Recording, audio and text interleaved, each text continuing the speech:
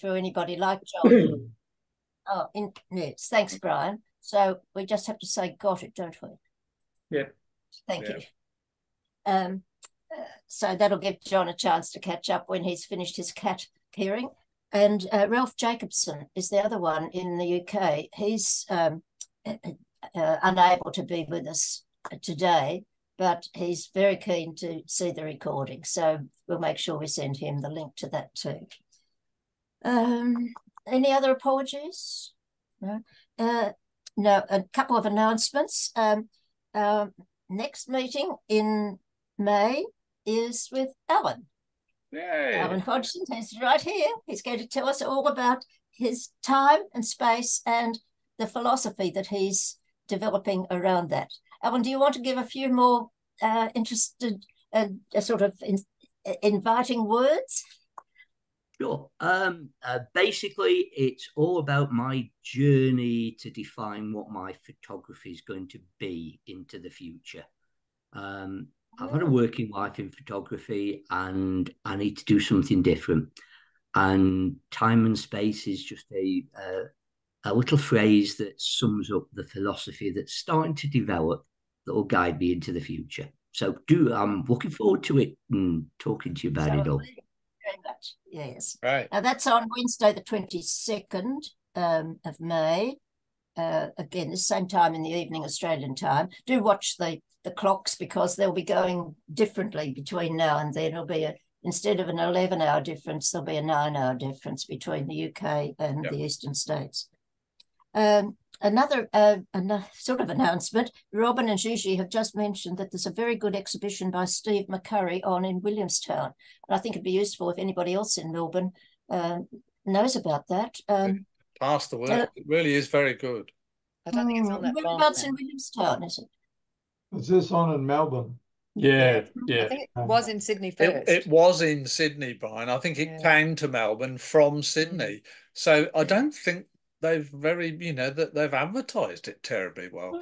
But it's also, I mean, it's interesting because we've got that online talk coming up with our president and Steve McCurry, a talk in a couple, or maybe even in a week's time. I can't remember, but it's coming up soon, isn't it? There's a Zoom thing with the president and Steve McCurry talking about his life.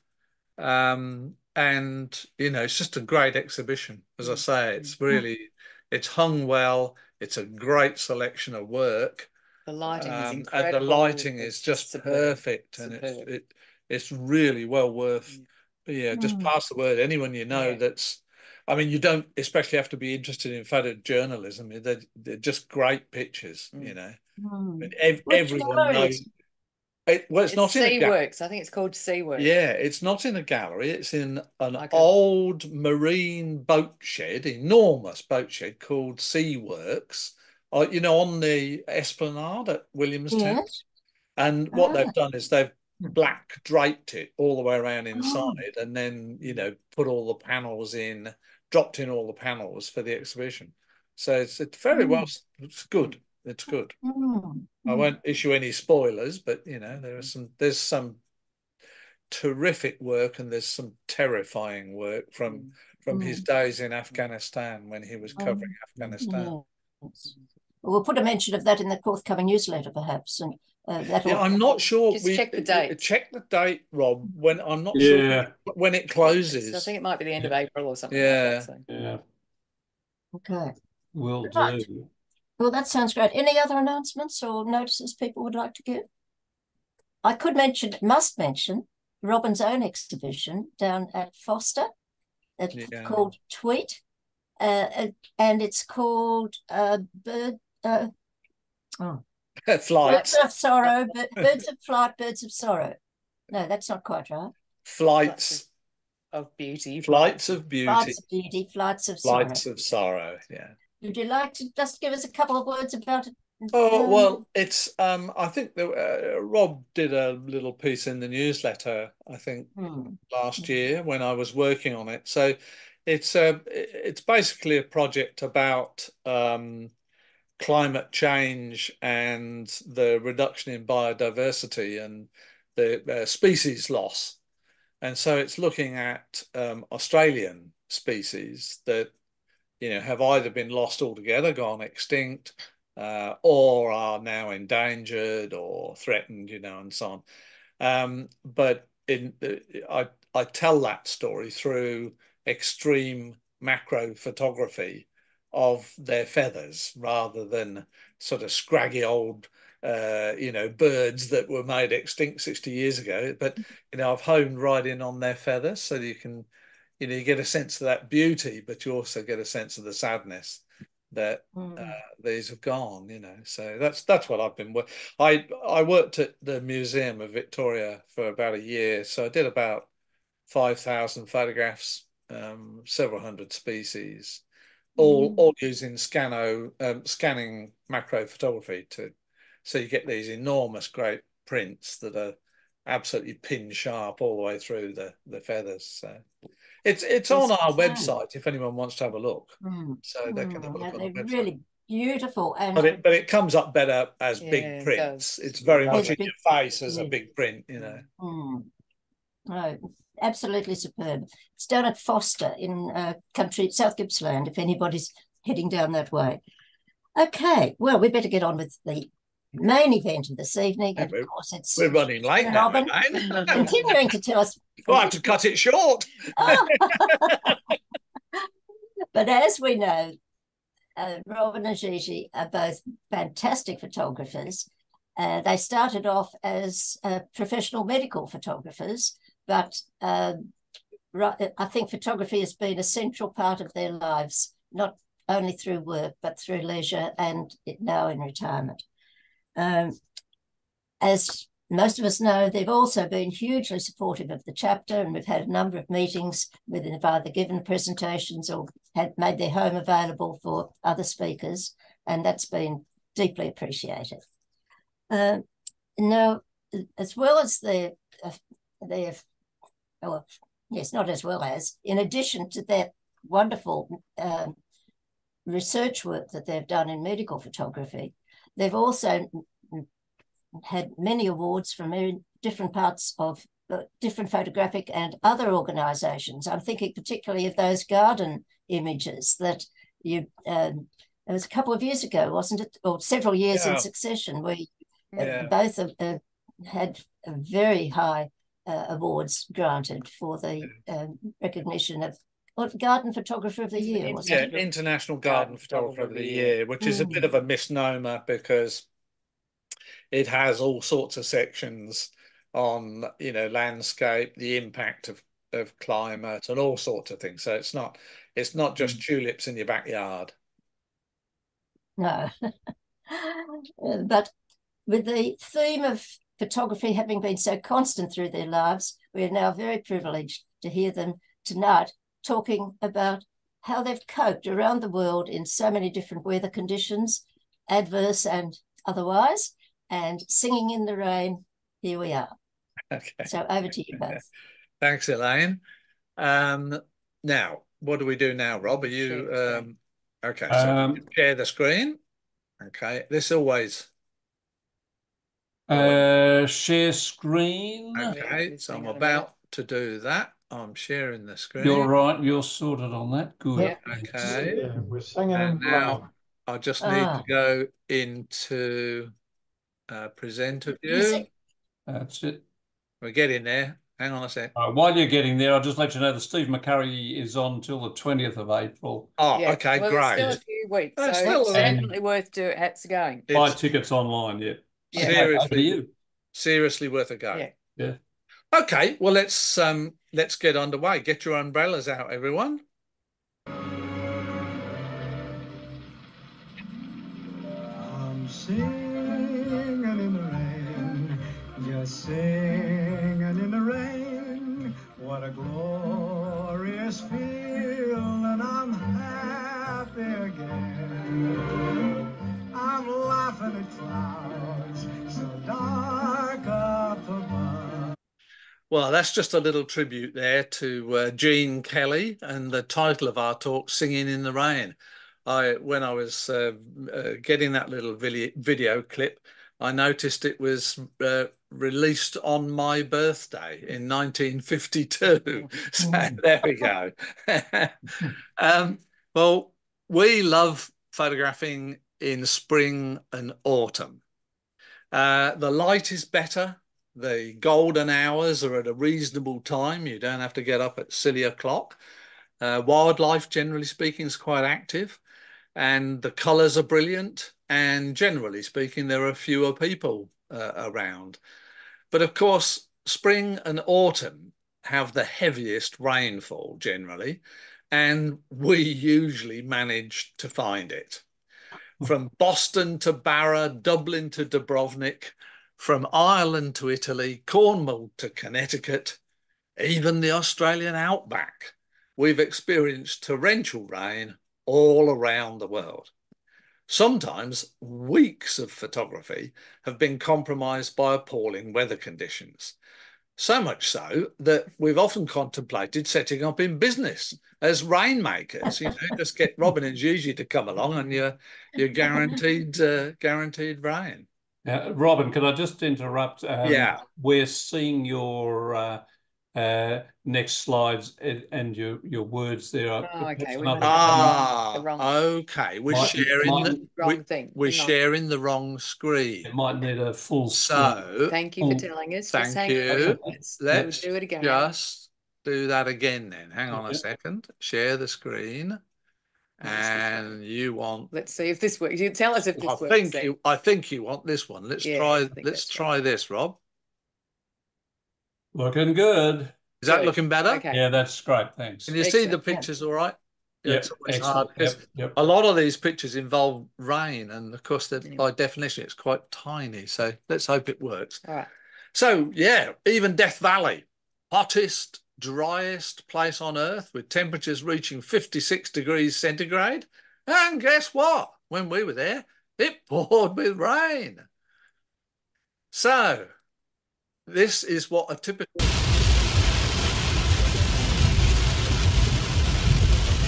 That's a typical drive in the country for us. So the moral of this story, by the way, is never go away with the Williamses, because, unless you love getting wet, of course, in which case you're probably guaranteed it. So it can be, very difficult finding motivation to get out when rain is forecast. But unlike the carpenters, we've learnt to embrace rainy days and to make the best of soggy landscapes. So tonight we're going to share with you some of our strategies and techniques for coping with adverse weather, and even hopefully turning them into terrific imaging opportunities. As you know, the great god Kodak of photography always recommended taking photographs with the sun over your shoulder. But, that's just not possible or even desirable, really. So based on our experiences, we're going to talk to you tonight about three main topics: strategies for dealing with rainy weather, keeping yourself and your gear dry, and then lastly, subjects and techniques that are suited to photography in the rain. And we'll illustrate this throughout with some examples of our own photography, which we hope you'll enjoy. So we believe there are 5 ways to deal with that pesky precipitation. You can change locations in search of better weather. You can abandon the location and come back another day. Or you can just get out there and make the best of it, taking cover and sitting it out as appropriate. So let's look at the pros and cons of each of these. So here we are in the English Lake District at Wastwater, southwest of Scafell. And of course, it's pouring with rain. We're there.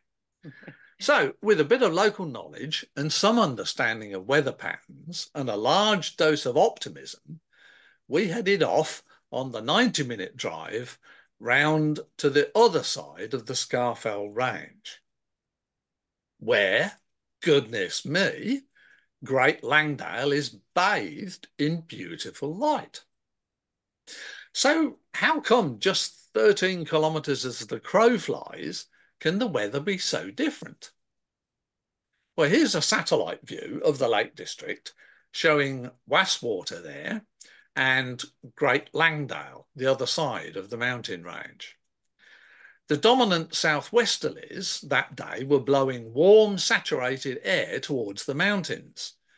When the air met the Scafell mountain range, the air cooled and caused precipitation over Wastwater. This is called orographic rainfall. Great Langdale to the east, however, is protected by the Scafell Range and so often enjoys clear weather when the wind is from the southwest. So you need a plan. You can't just go rushing off in the vague hope of finding better weather somewhere. You need to be familiar with the terrain and study closely the weather map, particularly the dominant wind direction. Unfortunately, the wind and the weather also move, and so you could find yourself driving around all day in appalling conditions. So maybe there's a better strategy. So instead of driving around like a madman in the rain, you might just decide to come back another day in the hope of better conditions. Although this view of Glencoe in the mist and rain has its own beauty and value, we decided to come back another day. And the next morning, the scene looked completely different, with a very different aesthetic. It certainly made one photographer I know very happy. You remember Wastwater under that low pressure system that Robin just described? Well, we did go back there a few days later and got a very different image. What a difference. But it often takes a day or two for a weather system to change. We have a rule now that we will stay in a location for 3 nights to improve our odds of getting the weather and light we seek. Here we are at Keswick, looking across the Derwent Water to Catbells. Whilst it's a nice composition, the rain across the mountains and the island rather flatten the image and give it a lifeless feel. So back at dawn on another day. Although there is still plenty of atmosphere and depth caused by the fog, the sunlight and perfectly calm lake add a welcome improvement to an already beautiful place. I guess this is what we consider perfect weather. We always apply the Goldilocks principle. Not too rainy, but not too much blue sky and sunshine either. Picky, aren't we? What we seek out is those elusive edges of the weather, Ansel Adams' passing storm. Still in the English Lake District, which by the way is famous for rain, receiving up to 5 metres of rain a year, this is Blee Tarn with the mountains of Langdale Pikes in the background. This absolutely exemplified the strategy of come back another day for us. We came back not once, not twice, but 7 days running in order to avoid the rain, wind, etc. Eventually, thank goodness, on the 7th day, we were treated to this very special reward for all the hard work of the previous 6 days. The composition was always there, but we had to come back time and time again until the weather and light delivered our vision for the image. I guess it's central to the landscape photographer's insecurity. Do we just record nature's beauty, or do we celebrate that beauty with the addition of careful composition, selection of lighting conditions, technical interpretation, and execution? But for many photographers, there may not be the opportunity to keep revisiting a location. And so then you have to employ the next strategy. Get out there anyway. With a bit of preparation, skill, and dogged tenacity, it is absolutely possible to make interesting work in bad weather. Here Robin is at Swanage Old Pier in Dorset,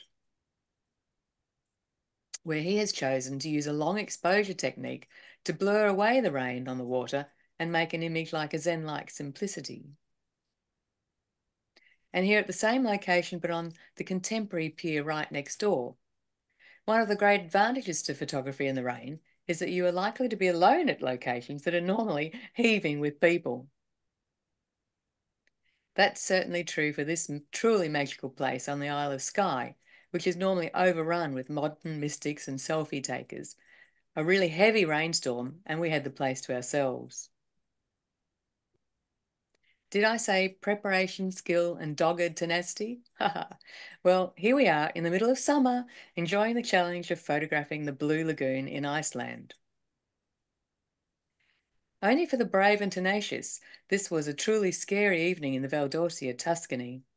The stormy weather was truly biblical. Horrendous rain, black skies, thunder, and hundreds of lightning strikes. Only by being out there did Robin get the shot. The Antrim coast of Northern Ireland, just after the storm. The use of a polarizer delivered colour and detail in the wet rocks, whilst at the same time lengthening the exposure to provide shape and movement to the water. Minutes earlier, it was pouring. Loch Tummel in Perthshire, Scotland, the so-called Queen's View. Apparently, Queen Victoria's favourite viewpoint in Scotland. The brief shaft of sunlight against the stormy skies was only possible because we were out there already. You don't get images like these by waiting in the hotel. Again, on the edges of the weather, we had been out all day photographing in the rain in Tuscany. Suddenly, the clouds opened and shafts of light lit up the fields of wildflowers. These changes in light occur very quickly and disappear equally quickly. You need to be out there in the landscape. A steady climb up Loch Fell in spring showers enabled this beautiful panorama of the Tarn below, with Langdale Pikes and Coniston Water in the distance. Another beautiful summer's day in Iceland. Minutes later, we were in the middle of a torrential downpour. 8 p.m. on a very stormy night in Tuscany, and everyone else is safely tucked up in the restaurants of Pienza having dinner. But not us. We're out there working the rain. We always book self-catering accommodation so that we can come and go and eat when it suits us. It's not just about getting out there. You actually have to stay out there. The Isle of Skye is notorious for rain, especially when we're there. But what a treat to get this kind of light. This was literally a 3-minute gap in the weather. Vic in Iceland on the left and Glencoe in Scotland. It's amazing what results you can actually get in the rain. A day in the gorgeous botanic gardens of Ljubljana, and of course, it poured all day. But with a bit of perseverance, you can always get something interesting. You'd barely know it was absolutely teeming down, especially shooting macro. Obviously, you take cover where you can, especially if it allows you access to interesting images. Hiding away on this veranda in the Julian Alps enabled us to stay dry whilst shooting the dramatic changes during a passing rainstorm. Or the village of Luce in another light. Sometimes you just have to sit it out and wait for the rain to pass. Robin, there, the tiny little person there, stood out in the freezing sleet for absolutely ages waiting for the right light, which thankfully eventually materialised.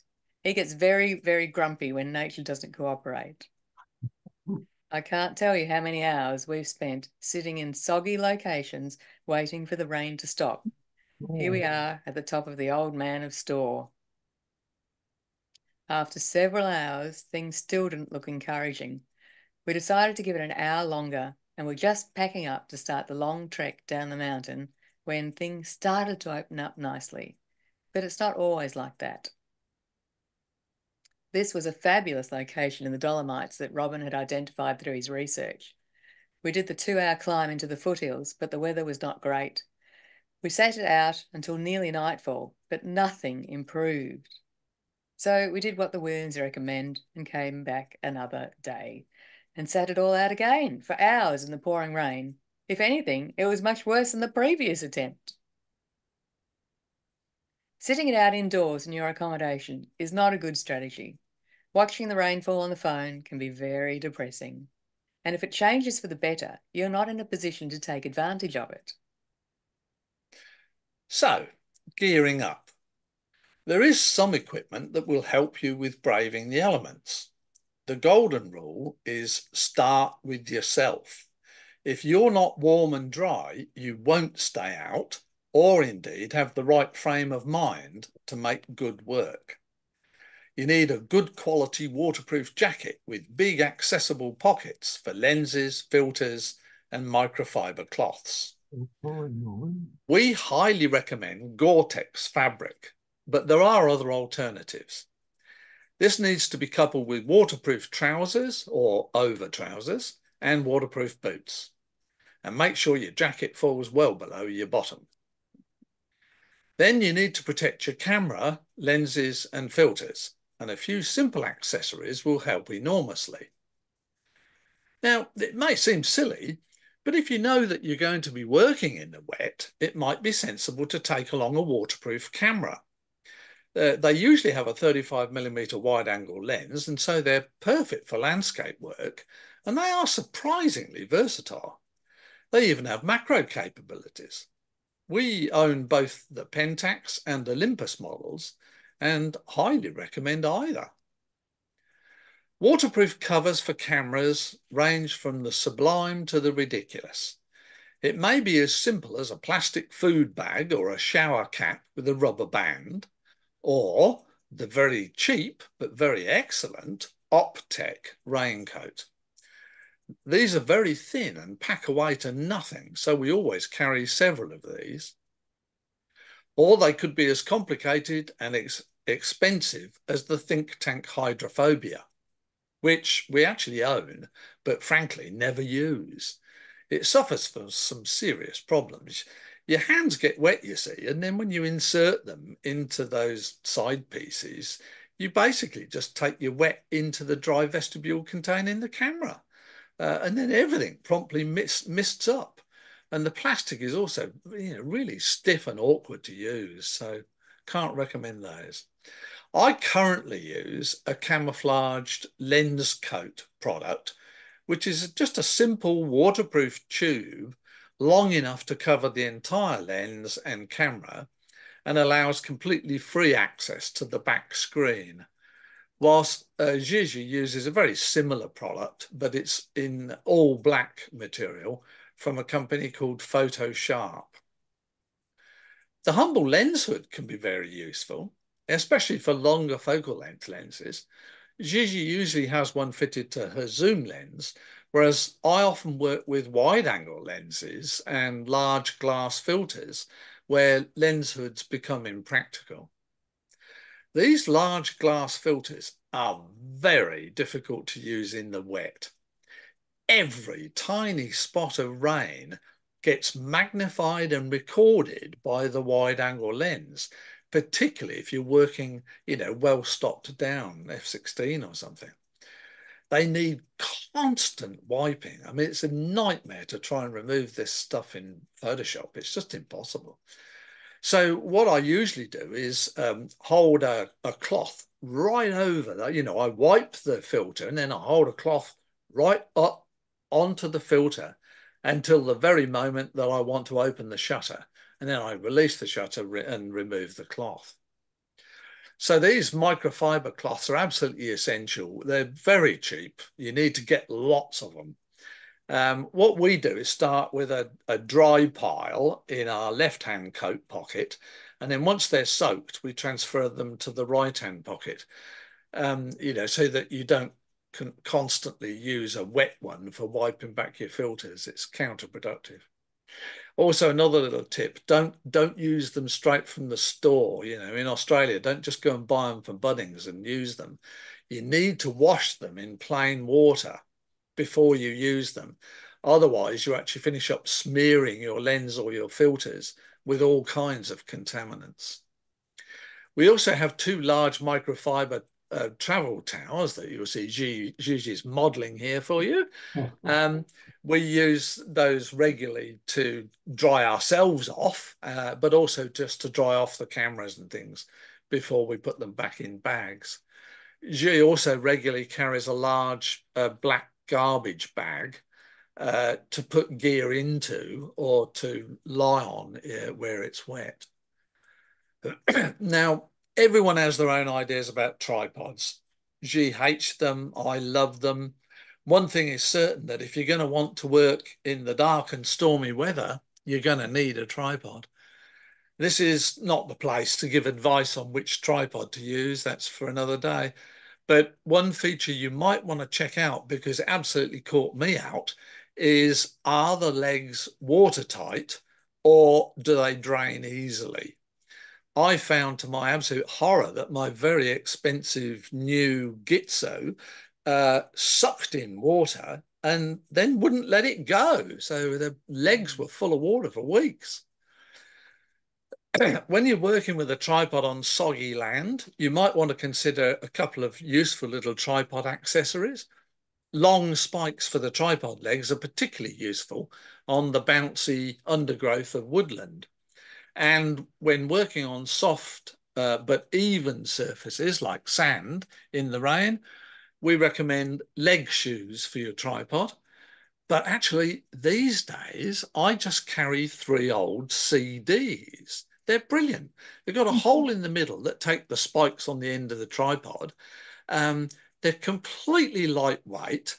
They spread the load in exactly the same way as these very expensive accessories. So they're very effective, and they're dead easy to pack. They weigh nothing and they're as flat as. So just get yourself 3 old CDs and stick your tripod legs into the holes in the middle. It's a great little trick. Camera bags are also very personal things, so I'm not going to make recommendations, except to say make sure it's waterproof. I must say, we've got loads of bags and we don't actually know of any that are waterproof. The material itself usually gets soaked fairly quickly and the zips all tend to leak. So make sure that you buy one with a fully waterproof cover that stretches over the whole backpack. Even then, you've got to think about how you're actually going to take the gear out and, for example, change lenses in the pouring rain. It's really best, if you can, to pre-select the camera and lens that you're going to be using, along with their covers, and leave the backpack in the car, quite frankly. Don't forget the humble umbrella. A small folding umbrella fits easily on the side of the camera bag, and it's just big enough to protect you and the camera. Just be aware about large umbrellas. I know some people recommend golfing umbrellas, but actually they're really difficult to hold whilst you're holding a camera, especially if there's any wind blowing at all. They're a bit of a nightmare. Probably the most important part of your gear for rainy weather is a polarizer. It's the one filter that can't be replaced by post-capture processing. And its ability to remove reflections on foliage makes it immensely useful for landscape photography in the rain. It significantly increases the colour depth by removing all of the silvery white reflections on the wet surfaces. With full polarization, the image will then look a little flat, and you'll need to increase the contrast in post-capture processing. The polarizer works really well on all landscape surfaces, not just leaves, giving beautiful colour depth, even in the pouring rain. This is in Glencoe, and it was absolutely heaving down with rain at the time. The only thing to bear in mind, of course, is that you are going to lose some light when you're fully polarized, and you'll probably be already working in very low light conditions. Now, provided you've got a signal on your mobile phone, which often we don't have in remote conditions, there are a couple of apps that are very helpful in trying to assess the potential of any location. The first is, of course, a decent weather app. We routinely use a service from Norway called YR, which does seem pretty accurate all over the world. I mean, no weather app is totally accurate, but YR seems pretty good. We've used it on most continents very successfully. The second one on the right-hand side is a terrific app. It was actually built for astronomers, and it's called Clear Outside. And this gives really helpful information about cloud cover at different heights. as well as predictions of fog and rain. And both of these work anywhere in the world. Within Australia, there are two fantastic apps. One's called Rain Parrot, which we think gives really accurate assessments of expected rainfall, and Windy, which gives very detailed information about wind speeds and directions. And I'm told that they're working on international versions of both of these, so you'll be able to travel pretty well anywhere with them. So the third section of our talk then relates to particular subjects or techniques that are useful for photography in the wet, and we'll take you through these individually. The first thing you might like to try is photographing the rain itself. With a fast enough shutter speed, you can even get some interesting Egerton type photographs. Or you can get creative, photograph rain running down the windows or abstract effects. Photographing the rain itself doesn't just mean raindrops, of course. It could be an image of a rainstorm. Sometimes rain fronts can be truly sublime, frightening, and quite spectacular. This one was in Edithvale, just right out the front of us. Instead of hiding from the rain, get out and photograph it. Emphasize the rain. When we went to photograph Uluru, or Ayers Rock, in the arid red centre of Australia, it was, of course, raining. I mean, what else would it be? So we did the only thing we could, photograph the rain on the rock. It was actually a truly beautiful sight. All that white is water running off the rock. Use a slow shutter speed and the rain blurs out. You'd never know it was raining. So amazing. Rain on the rock used to be a truly rare event and very few people had experienced it. But with changing weather patterns as a result of climate change, it is becoming a common sight. And even tonight on the news, we saw that the rock is absolutely heaving with water cascading down its sides. Absolutely fabulous. So what do you do when you arrive in Venice, the city of your dreams, for a week's photography? And this is the forecast. Rain every day. It is just so depressing to see that, honestly. Well, you gear up for it and you get out there and you emphasize the rain.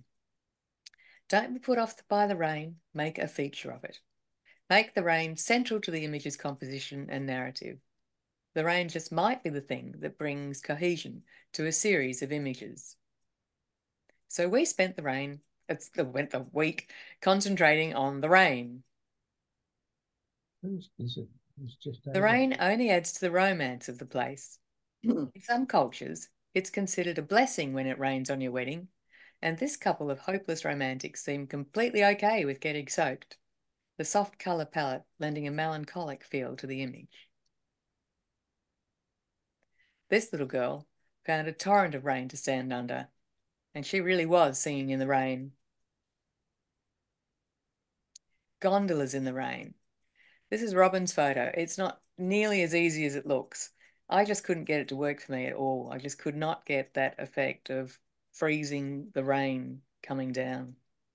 But he did. I wonder how many ponchos they sell. A long exposure to give the sense of the thousands of bobbing umbrellas. Hey, when have you ever seen St. Mark's Square completely empty? Emphasising the rain creates whole new opportunities. Trees, woods and forests can be especially beautiful in the rain. So head for the woods, but put that polarizer on first. Woodlands are perfect subjects in the rain, especially combined with running water. Olympic National Park in the Pacific Northwest. But of course, it's raining. This was a horrendous day in the Forest of Dean, but it's surprising what you can pull out of the bag. We loved this wood in Wales, totally covered in moss and ferns, like something out of Tolkien. But getting around wasn't easy. In fact, this must have been one of the worst shoots I've ever been on. It was so dark, I had to use my tripod, which you know I absolutely hate doing, and I was slipping around all over the place because of the mud.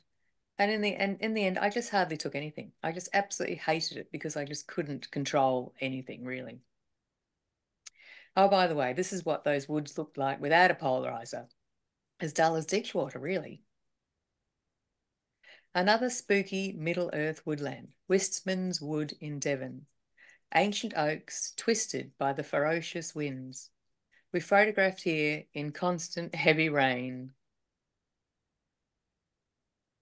Another great strategy for working in the rain is to concentrate on close-ups or macro, what these days is often called the intimate landscape. These subjects can be surprisingly successful in the wet. In fact, the raindrops really help to tell the story of autumn here. Staghorn lichen in the rain. This was in Iceland when it was absolutely dreadful weather, in the summer, of course, I should point out. Now, here's an example where you don't want to use the polarizer. The wet reflections really make this image, so you don't want a polarizer killing that off. The other obvious subject for rainy day photography is, of course, the waterfall. You want the water from the rain to swell the river's flow, but you also want the low contrast lighting that inevitably comes with a rainy day. From New Hampshire on the left to Snowdonia on the right, waterfalls almost always look better in overcast, soft, rainy weather. And it's not just waterfalls in woodland either. This is Kirkjufellsfoss in Western Iceland in the summer. A very heavy storm over the Black Coolin as a background to Glenbrittle Falls on the Isle of Skye. What about this spectacular one on the Antrim coast of Northern Ireland, where in heavy rain, the water seems to emerge straight out of the grass and then crash down into the sea? Another thing you might like to try in the rain is the use of long exposures and intentional camera movement. I love experimenting, despite the weather. Here is we've got the combination of rain and ICM in a Scottish woodland, giving sort of a painterly effect. The Isle of Harris and the Outer Hebrides. It always rains there. It really wasn't us, but I had been hoping for bright turquoise colours. Instead, we had rain, of course, but they're quite nice muted tones. You can use puddles to great effect to create reflections of your subject. Just be aware that you are probably going to get very wet because you're going to need to be pretty low down. You'll really have to look out for this type of image, as they are not obvious from a normal height. I have an advantage over that, as I'm shorter than everybody else. So. Many rocks look very ordinary when dry, but become very colourful when wet, particularly when you remove the surface reflections with a polarizer. The ochre pits in Central Australia after heavy rains look absolutely amazing. That's Ochre Canyon. We even know of one photographer in Port Hedland who paid the local fire brigade to drive out to a rock feature and soak it prior to photography. These gorgeous pebbles on the beach at Delbeg in the Outer Hebrides looked bland when we arrived in the dry, but our personal rain cloud that follows us everywhere soon drenched them, dramatically improving their colours and patterns. The same was true for these rocks on the beach at Huisinnis. Trevowith Cove in Cornwall. When dry, these rocks had similar tonalities, but in the rain with the polarizer, they really have terrific colour contrast. Another subject that you can photograph quite successfully in the rain is actually wildlife. You know, animals, generally speaking, don't mind being out in the rain. They're not like us. And they're often more approachable when the rain brings them down off the higher hills. This gorgeous little seal pup doesn't even know it's raining. I mean, he spends most of his life in and out of the water, so doesn't notice. Gigi even managed this beautifully composed image of a robin whilst we were trying to capture Wistman's Wood that you saw earlier in the pouring rain. And I do mean pouring. It was horrendous. I don't know. That's what you call being flexible. I wish I could do that. Gigi's incredible at doing this stuff. Dry deserts become an absolute riot of colour after a jolly good dose of rain. So, you know, get out there. And the rainy season in the Western MacDonnell Ranges brings out literally thousands of birds, including huge flocks of budgerigar and this rather beautiful but vulnerable and rarely seen princess parrot. One of the most spectacular but difficult to photograph phenomena associated with rainfall is, of course, the rainbow. The reason why it's difficult is that it's usually hard to find a composition with the rainbow in a suitable position. The angle and location of the rainbow is, of course, set by the angle of the sun. And chasing around to try and move the rainbow in your image inevitably changes your foreground. And often by the time you find something that kind of works compositionally, the rainbow, you know, the rain has blown over and the rainbow has disappeared. Here in Patagonia, we had the composition all lined up. And then magically, our dedicated rain cloud blew in and gave us the most perfect rainbow shot. Sometimes it's much better to home in on a part of the rainbow, as here in this photograph at Wilson's Prom, rather than trying to capture the whole arc of the rainbow. The same technique here in Tuscany, with just a partial rainbow. It's incredible, actually, if you look at it. It's as if the rainbow is lighting up all of the rain to its left. But, you know, when you look at it afterwards, don't you just wish you could just nudge that rainbow just over a little bit so that it was perfectly on the farm. The combination of rainfall and sunset can be absolutely magical. The red and the rain. To borrow a line from an Adele song, set fire to the rain. Golden hour glow with a dramatic rainstorm. Biblical light, absolutely fantastic. It's spine tingling when you get this kind of light. This is what landscape photography is all about. Rain and the last light on Blencathra in Cumberland. Wet pavement acting as reflectors at the Burren in County Clare in Ireland. Now, if you're not exhausted by too many sunrise shoots, you can always get out at night, in the rain, of course. In fact, towns look particularly good in the wet with street lights and shop windows and so on. Here you can see on the left the Sacré-Cœur and on the right the town of Pienza. And here is St. Mark's Square during the famous Aqua Alta, when the high tides and heavy rainfall cause all the canals to flood and St. Mark's Square becomes a gigantic lake. Obviously, reflections are great at night. The last thing to bear in mind with your rainy day photographs is that they might require some post-capture processing. Images taken in the rain usually look very dull and lack contrast. This is particularly the case when using a polarizer to remove surface reflections. So we routinely restore the contrast with a curves adjustment layer. The other technique that is especially effective for those dull, rainy pics is to convert them to monochrome. Here I am working at Dorset in the pouring rain and the converted final image.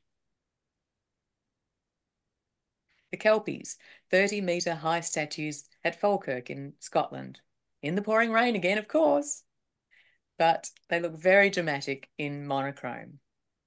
You can't just use this technique to rescue rainy day images, though. You have to give proper consideration to the nature of the subject and its tones and composition. These black houses on Lewis in the Outer Hebrides lacked contrast, and the stormy conditions just begged for a dramatic conversion. The same here at the Cot in Cornwall.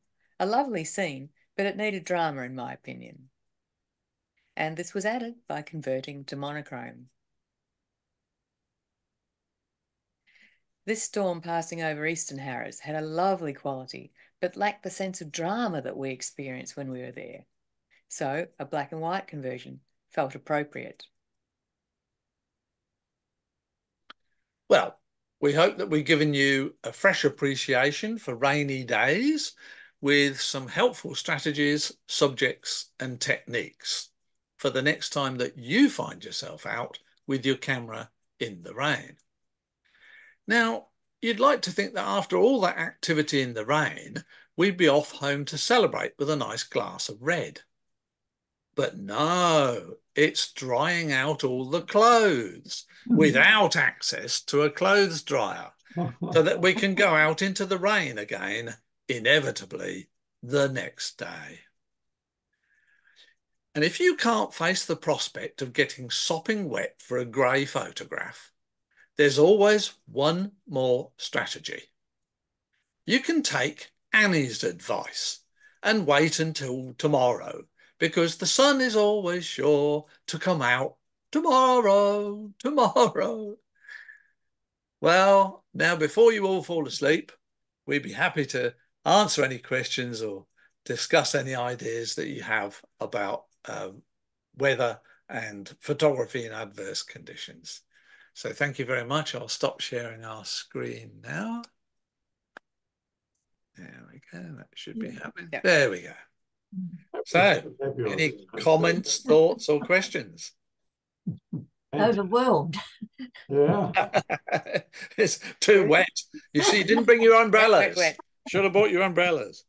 Yeah. There was one of the rain hoods that you mentioned on the way through was that one that was just like clear plastic. Yeah. It was followed immediately by the black one.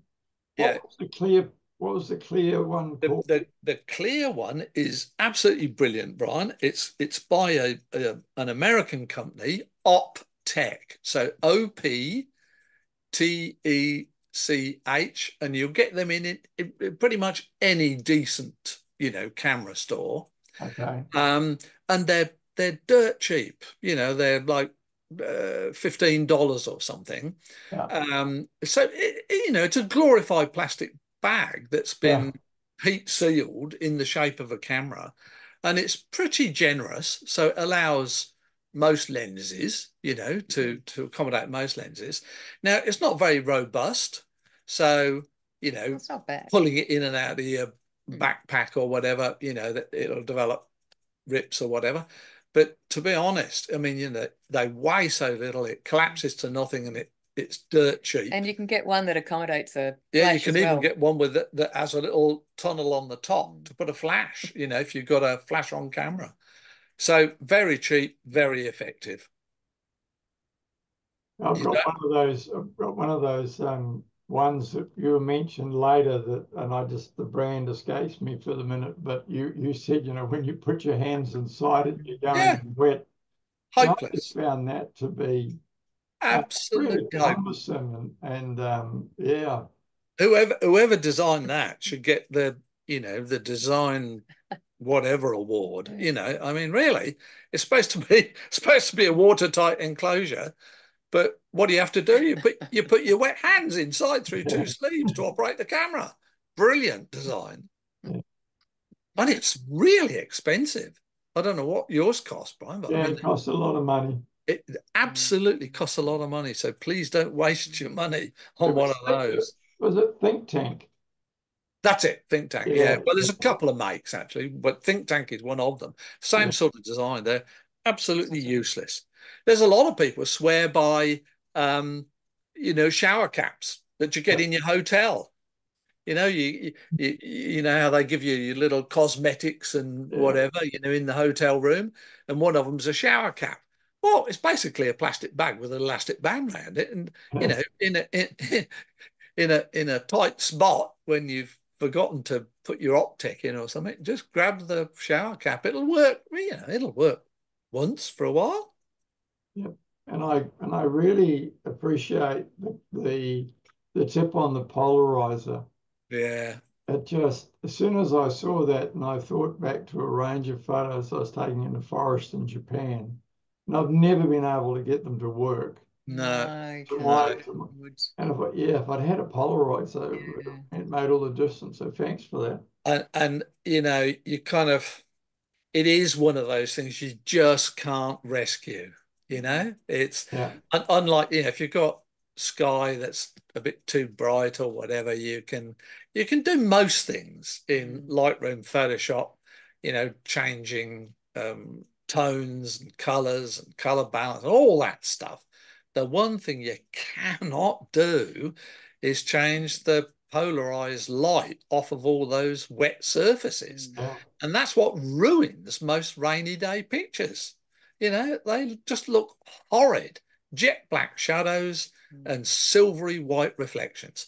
You put your polarizer on and you go, oh my God, that's fantastic. You know, but almost always, you might argue with me, but almost always needs, you know, you've got to be working off a tripod because you're working in a woodland, it's dark, you want the depth of field, the polarizer takes a whack of light off that as well, you know, so it's pretty much a tripod only venture, but well worth doing.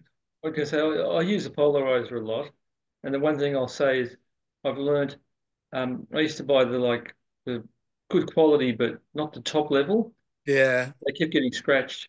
Yep. Yeah, they do. And I learned you buy the very most expensive one, and you can just wipe them with a cloth and whatever. They just keep on going and going, and the marks are removed. Right? I've got a cupboard full of old polarizers here. They're all scratched out in the field, and I can't bring myself to throw them away because they're so damn expensive. I'm hoping one day I'll find a use for them. I did actually use them once. I put a pair over some flash guns when I was trying to do cross-polarized flash on some macro work. So sometimes they'll come in useful, but yeah, no, it does. It pays. The other thing is when you buy those really top quality ones, they are multi-coated, you know, on the front surface, and that makes these days those coatings are very good and very sophisticated. So, you know, the rain doesn't wash off them, which is sort of what they claim, but they're a lot easier to keep dry with your dry cloth. Yeah, we do a lot of bushwalking, and I can't go and leave the cameras in the car. Kept them in the camera bag, and what I've done is it's got a rain cover. Yep. Well, what I also did was I sewed a liner inside it. Yeah. It goes around the top, and then there's a plastic bag goes between that liner and the bag. Yeah. So the bag slowly gets wet and pouring rain. You wear it. Yeah, I know. That's what she uses her stuff inside stays dry. Plastic bag for, is to keep the gear dry.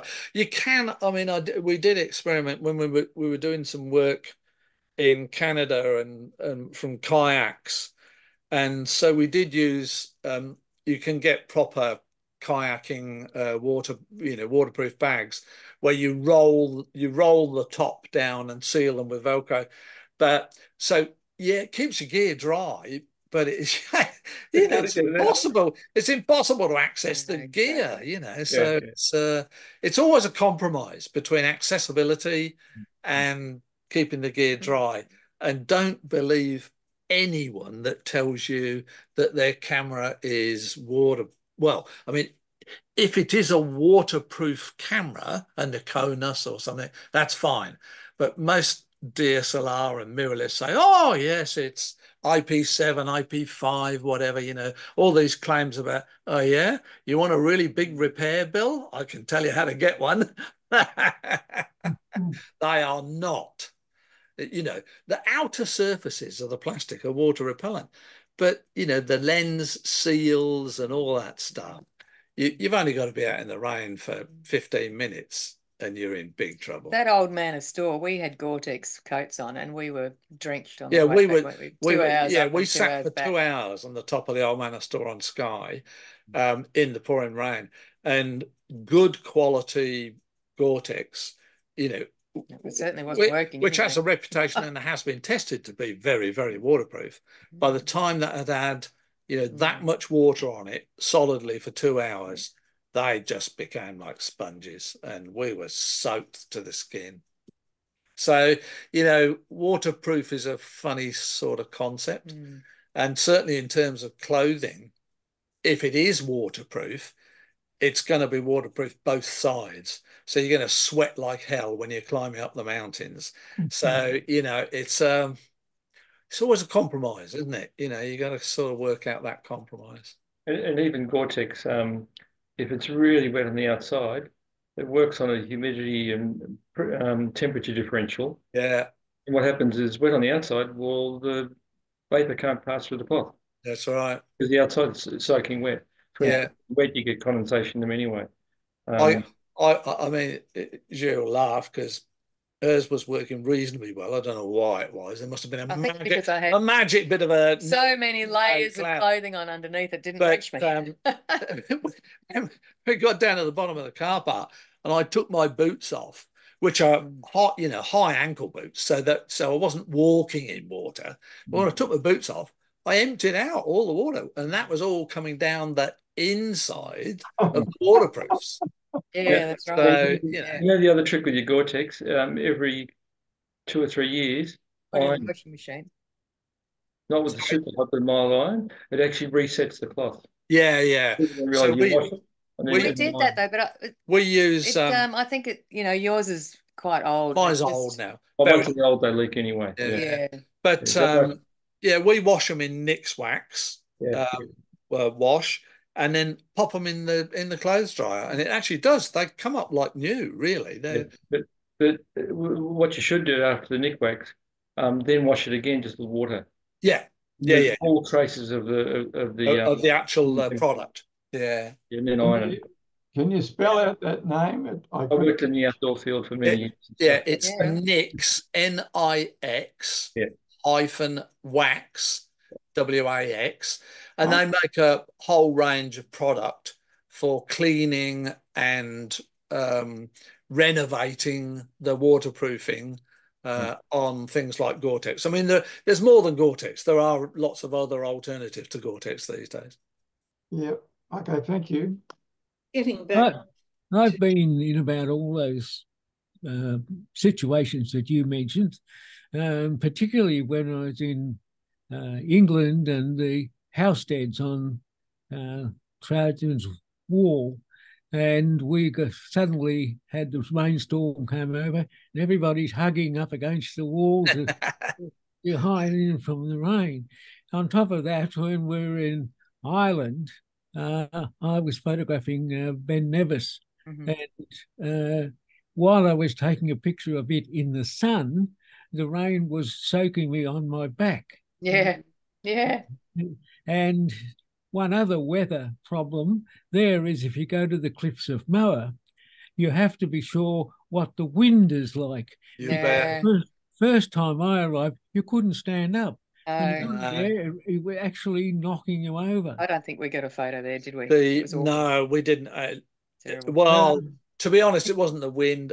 That was the case. They're coming back the next day. Yeah. The next year. I couldn't find a composition to make it work, but the wind was hell. And I have a look on, if you ever do look on these things, have a look on YouTube for Cliffs of Moher, right? And you will see a YouTube of somebody running a photographic workshop along the cliffs. And the leader, I won't name him, but the leader of the workshop puts his camera bag down fairly close to the edge of the cliffs and opens it up and starts to get some gear out.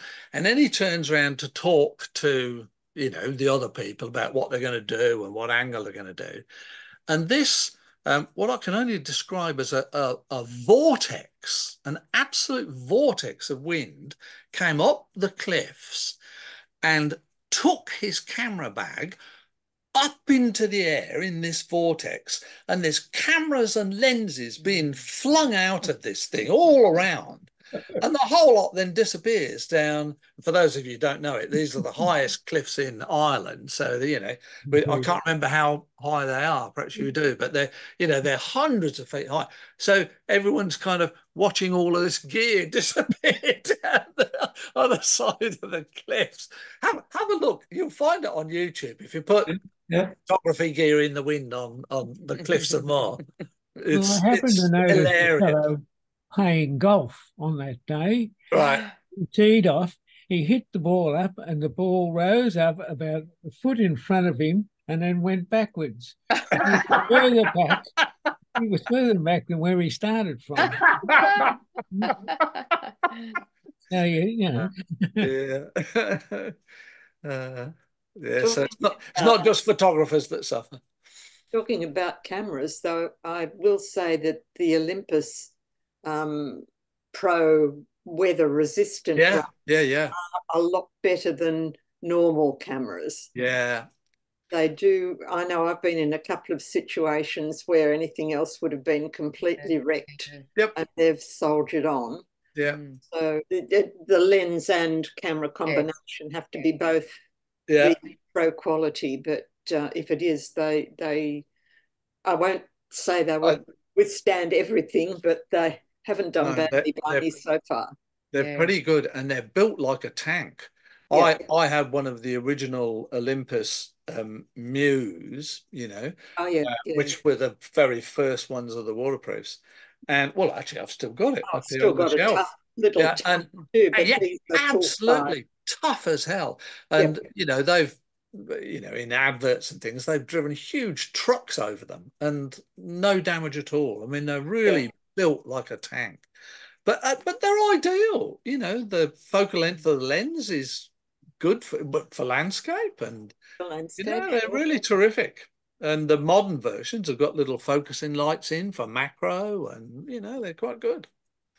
Really, but it's obviously you're working with a fixed focal length and all that stuff. But if you're going to be working in adverse environments, I mean, I remember doing a job as a scientific photographer where we knew the camera was just going to get absolutely hammered with water.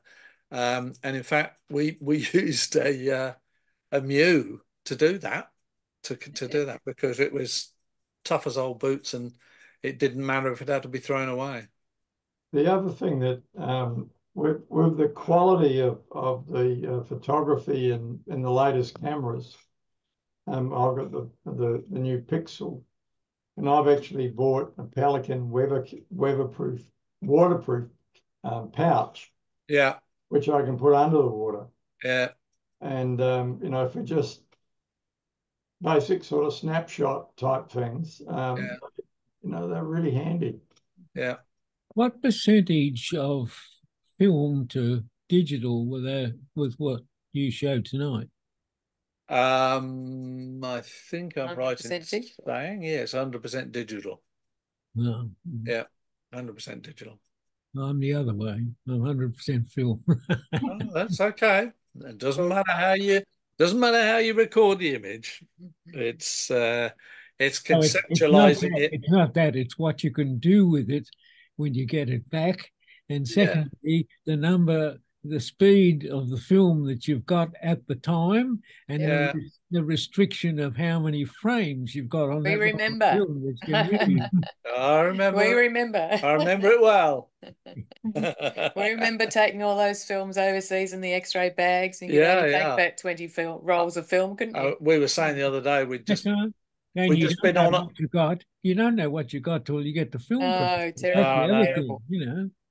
But we used to, we had a big Tamrac hold all bag, and it was only the little middle section that had cameras and lenses. The two ends were bricks of film. We would travel with 200 rolls of Kodachrome. It's crazy. Whereas now, one little XD card, does more than that, a lot more. the heavy bits are the spare batteries, though, that you need for digital. Yeah, that's not too bad, really. Depends. I mean, if you're mirrorless, you'll eat up batteries, but Olympus batteries don't last as long as some of the other brands. No, but they're very tiny. They've got very little storage capacity. Yeah, but equally, and the fact that you have to carry them in hand luggage because the planes don't like them. Yeah.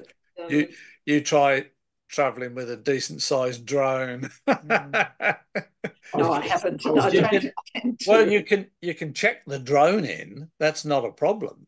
But the batteries are big, and you know, if so your flight time on a typical drone is 30 minutes if you're lucky, and so to do anything remotely suitable, like to fly out, reconnoiter something, work out a shot, get back out there and take it, you're going to need 3 or 4 batteries, and they're big and they're heavy, and they cause all kinds of consternation with airport security.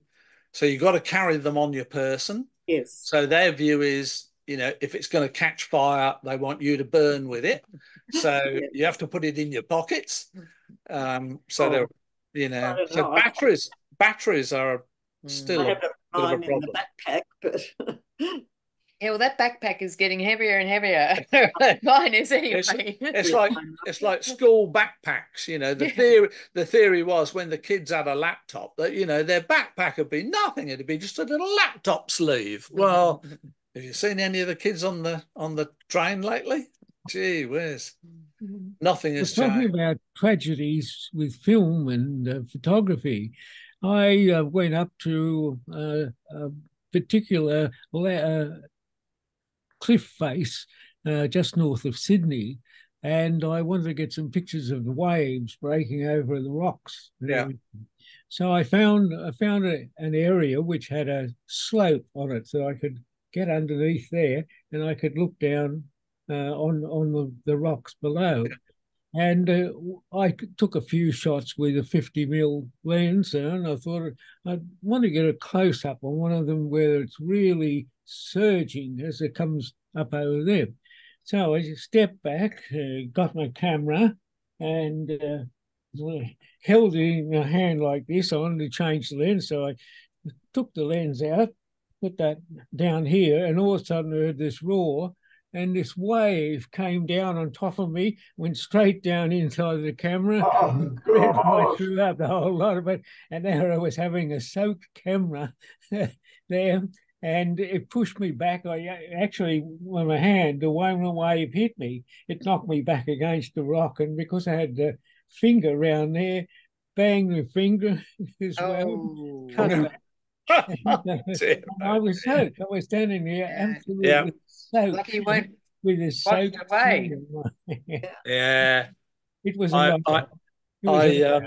Leica. I knew. Oh no, really? I knew the Leica agent in Sydney, and this was a Sunday, and I rang him up straight away to find out if he was in his office, and he said, "Yes, I am." So I explained to him what had happened, and he said, "Bring it into the shop straight away. I'm in the shop now.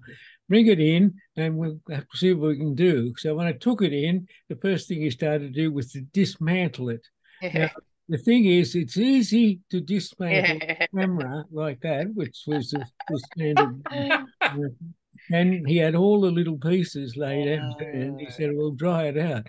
The thing was that even some of the fine wires had still started to corrode with the salt at that time. And he said, of course, it takes something like 2 days to put it back together again, because you've got to put pieces in, check them, check it. If it's not right, you take it back out, make the adjustment rule, put the next piece in, and you've got to actually test each piece that you put back together again. So he said, I don't have all the equipment to do that. So he gave me my camera, Like in a plastic bag. All the little pieces and everything. What did you do? Later. Took a photo of it. Oh dear. Be careful at the seaside. Oh yes. Oh, I think be careful who you give your camera to afterwards. It wasn't like the old Nikon F3. It was in the manual. The old F3, she got it wet, take the little battery out, and it was salt water, put it in a bucket of fresh water to get rid of all the salt. Yeah. Just dried out, and once it's been dry for a couple of weeks, it'll be fine to use again. Because everything was sealed and it was all titanium. Yeah. But that was a I think the only camera they ever made like that. Talking about travel on planes, I've actually got these bags now. Yeah. With all my batteries into, and it's called a lipo safe bag. But they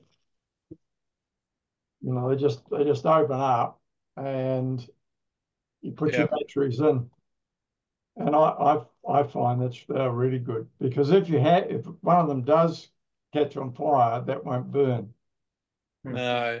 What was that called, Brian? It's Li dash PO safe bag. It's I mean, there's a lot of Thank you.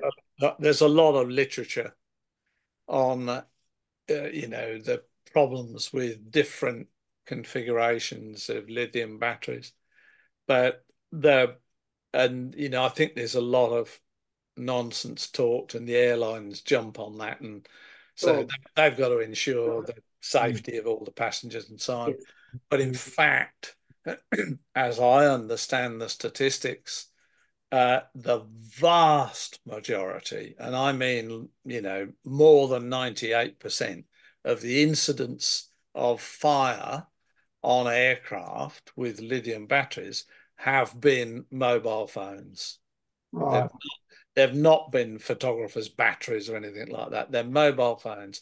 What happens is people drop them down the side of the seat, then they put the seat back to rest, and it crushes the phone and sets off a particular chemical reaction in the lithium battery that goes basically into a meltdown, into a heat meltdown.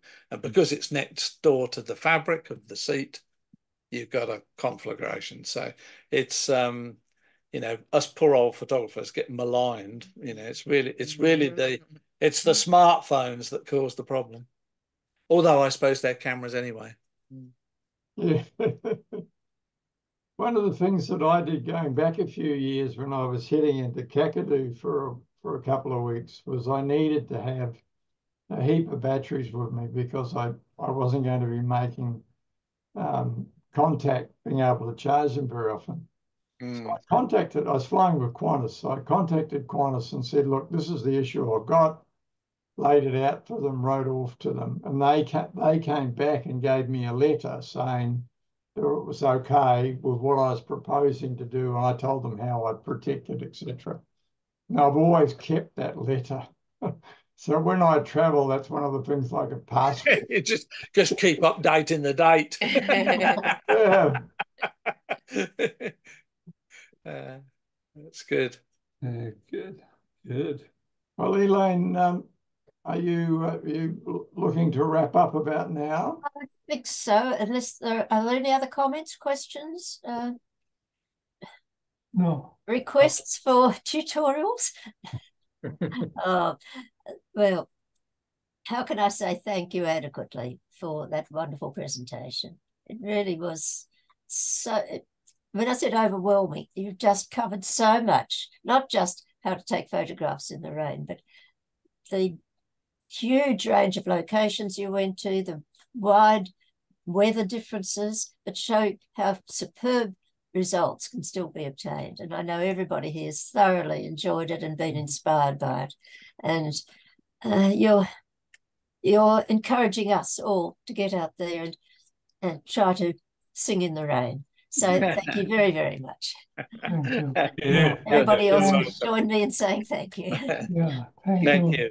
Thank you very much. Fabulous, thank you. Robin and Gigi. Yes. No, I'd add mine to that, Gigi and Robin. I mean, I thought it started out looking like you were only going to be taking photos of it raining in England, but no, it does that all the time. Yeah, I So. was going to say.